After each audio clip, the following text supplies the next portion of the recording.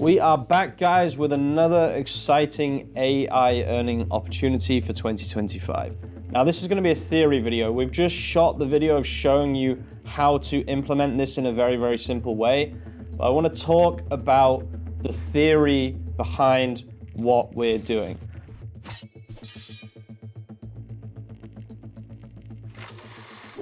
We're currently running a 50% promotional offer for Harbor.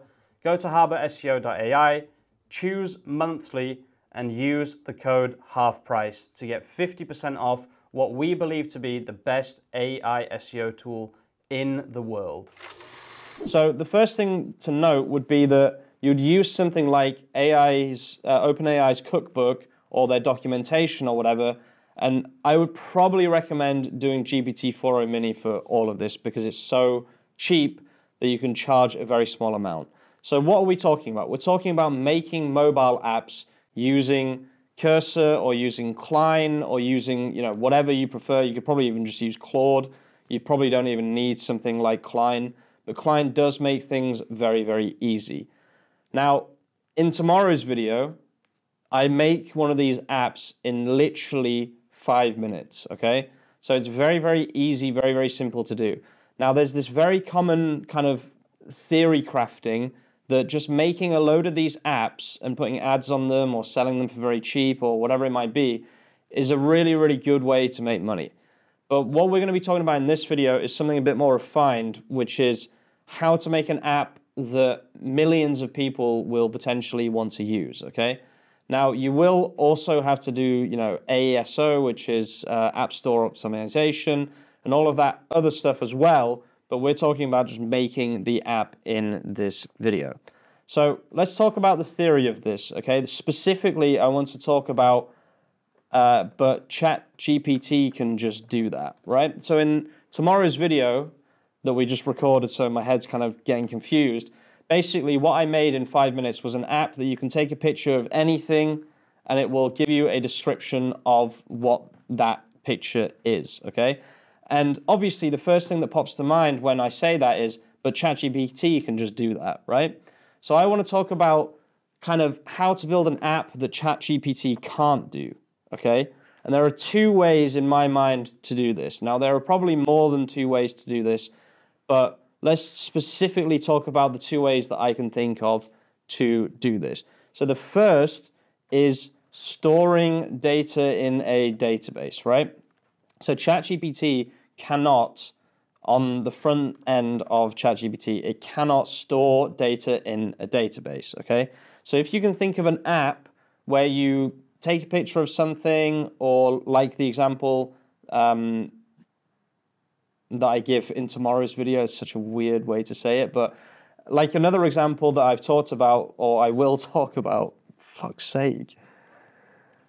Another example would be an AI note-taking app, okay, which basically someone created an app that listens to university lectures and then creates notes from that lecture, okay, which is a really good, simple app that you could probably make in a few days and is making anywhere between 50 to 200,000 a month for whoever made that specific app, okay? So ChatGPT cannot do that. It can't, out of the box, it can't do that, okay? Because you can't, as far as I know, attach media files here. I don't believe it can even analyze media files here. I don't think it has.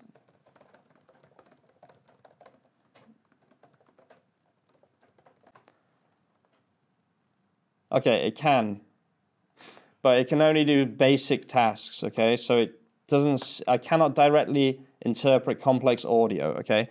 So what you need for that is a transcription API, like Whisper, and then ChatGPT 4o Mini to then analyze that data. Now, making a note-taking app would actually not be as difficult as I previously thought.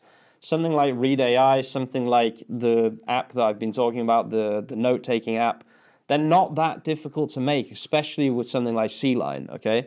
So this is one instance, okay, because you store that data in a database, and then you store the notes in the database, okay?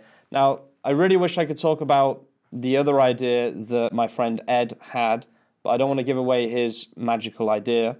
So let's just talk about something else, like, for example, an invoicing app, okay? So, you know, in Italy, for example, you have to print out an invoice for it to be legal, okay? So you could then take a picture of that and then you store that in your database, and then that is then stored forever and can be used for tax purposes, okay? So that's something that ChatGPT can't do.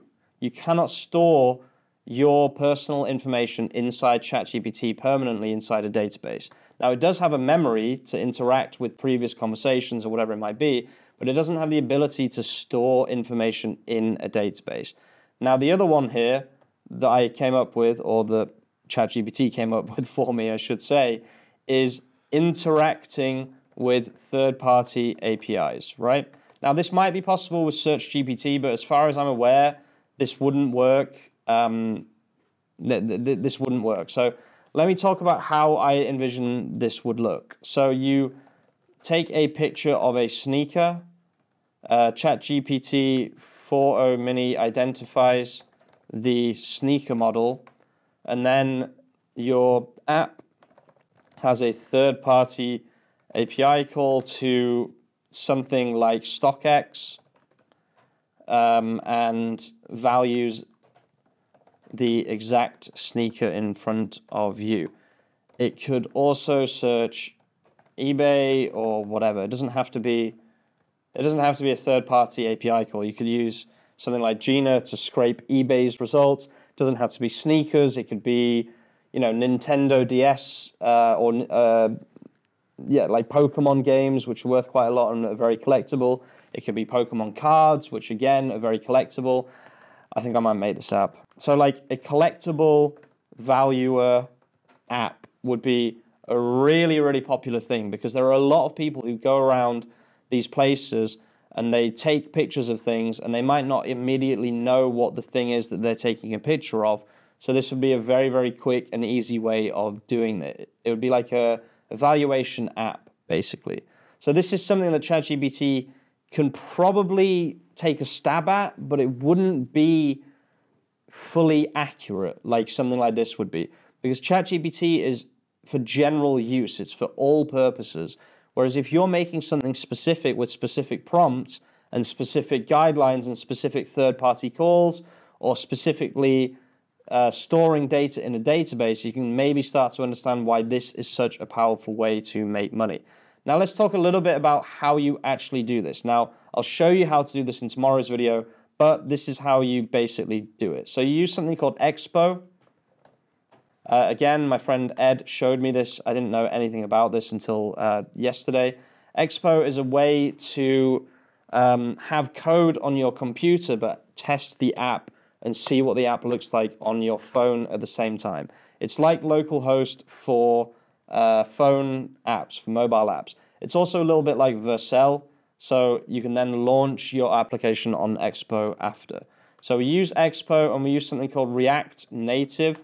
Again, I didn't know about this, so shout out again to Ed. But apparently, well, not apparently, what this does is it allows you to build using a JavaScript framework and JavaScript library. Instead of learning something like Swift or whatever the other mobile languages are, you can use React Native, which for me is a huge, huge improvement.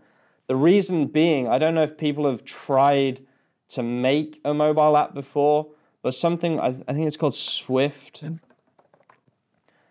This shit is complicated, okay? You have to download this weird thing and get it to work, and it's just a nightmare. Like, I tried to do it for a few days a couple of years back, and it was a horrible experience, okay? So instead, you can just use something called React Native, and then you use Cursor or CLI or Klein to build the app. And very, very simple prompt, okay? And then in between this, so for the prompt, you can use something like the OpenAI Cookbook, or you could just go on Google and type in Vision OpenAI, and then just go on their Vision documentation, change it to Node.js, copy this page, and then let's say instead you want to make a mobile app that has Whisper, the TTS, what is it, text-to-speech algorithm or model. So you could say voice, text-to-speech, there it is, or what's it called, Whisper, I think it's called. Okay, no, it's just text-to-speech. So again, for example, you would record something, transcribe something, and then you could bring it to life with voice, or actually no, we want to use, you would probably want to use Whisper actually for this. Anyway, you know, I'm not massively, I don't know loads and loads about these things, but I'm just trying to show you guys what you can actually do. So if I just go back to OpenAI Cookbook and write Whisper, then probably there'll be something here that would be able to help us. There's also a GitHub here, which looks like it might be Whisper. But yeah, there's millions of different options of things that you could make, and there's so many resources online. You'll just copy something like this, put it onto Klein, and get it to make whatever app you want. So this is kind of the theory. I'll show you tomorrow how to actually make one of these apps very quickly, very easily. Tomorrow I make an app where I take a picture of my cat and it will describe the picture. It's a very simple app. ChatGPT can just do that. But hopefully in today's video, I've shown you a little bit more detail how you can make an app that will actually make you money and not just something that everyone will just say, why would I use that app when ChatGPT can just do that anyway? I'm going to leave the video there, guys. Thank you so much for watching. If you're watching it all the way to the end, you're an absolute legend. And I'll see you very, very soon with some more content. Peace out. Watch this video if you want to know, frankly, the most exciting way to make money with AI in 2025.